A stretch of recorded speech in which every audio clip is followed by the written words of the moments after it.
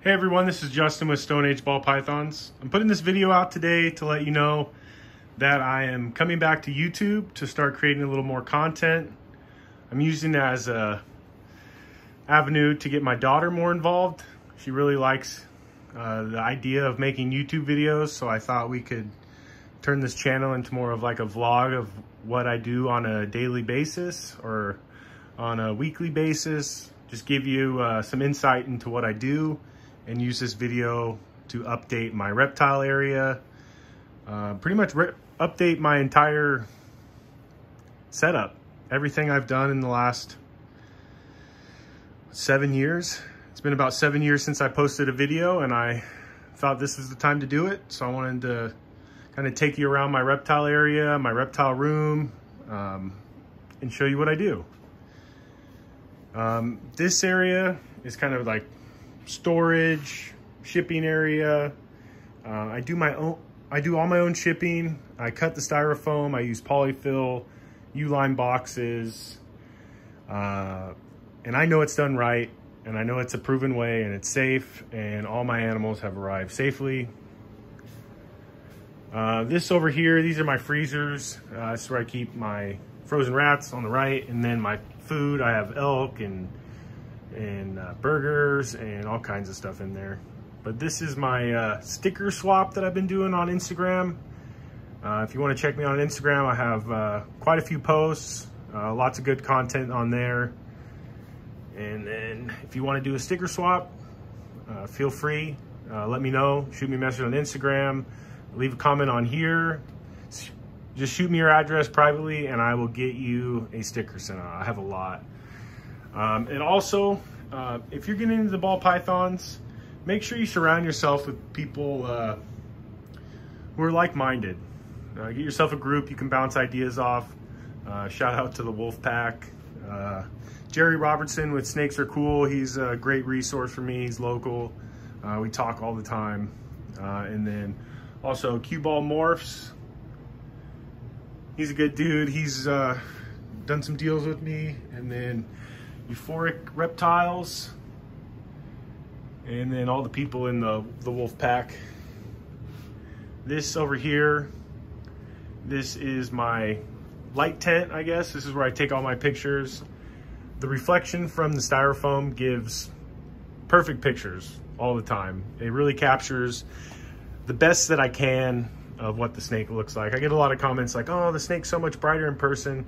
And they really are. They're way more vibrant, but this is the best I can do to portray what they look like. And then, so my reptile room, I'll give you the backstory. I bought the house like 2.5 years ago. And this used to be just a bench. And I framed it up. I ran water to it, electric.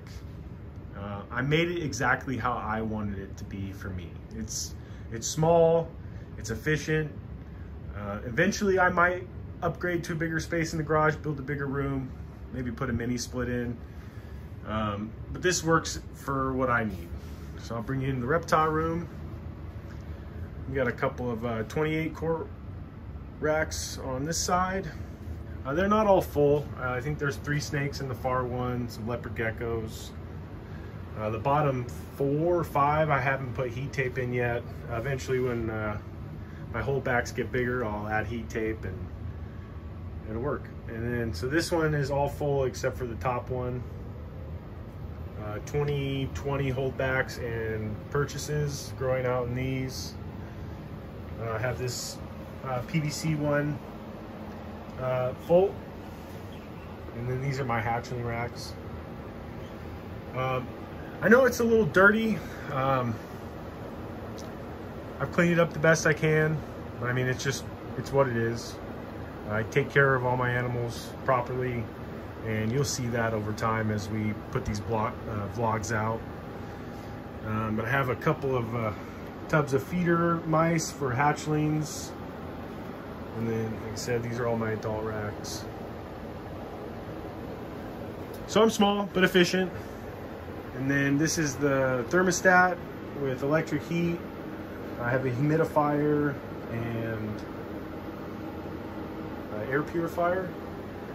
And I also ran a water line And I have this fan that circulates the air to keep an even temperature throughout the room when I close the door. And then if you look here, this is my breeding chart. Date that I introduced them, circled if I see a lock as I'm checking stuff throughout the day. And then this is one of my banners that I don't use for shows. It's got some smudge marks on it, you can see. But it's perfect, I love it. And then this right here, this is my rat warmer. This is what I use once the rats are thawed out. I put them in here, hooked up to Herbstat 4. 3 of the controllers do my racks and one's empty, so I use it to control the heat on this to warm up the rats to feed. I switched my whole collection over to frozen thawed, and I try and get hatchlings by their 3rd meal to be switched over to frozen thawed. Sometimes it's easy, sometimes you have a couple of holdbacks that have to eat mice for a couple more meals, but then I try and scent the rats and get everything to eat. Well, I appreciate everybody tuning in. If you can, subscribe, leave a comment. We'll be putting out, I'm gonna guess, maybe bi-weekly videos or vlogs on what we're doing. If you have any requests, what you'd like to see, if you have questions, just let me know. I tell all my customers I'm an open book. I've been through a lot, I've dealt with a lot, I've learned a lot.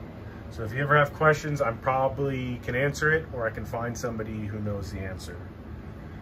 Like I said, appreciate you. You guys take care, and I'll hopefully see you soon.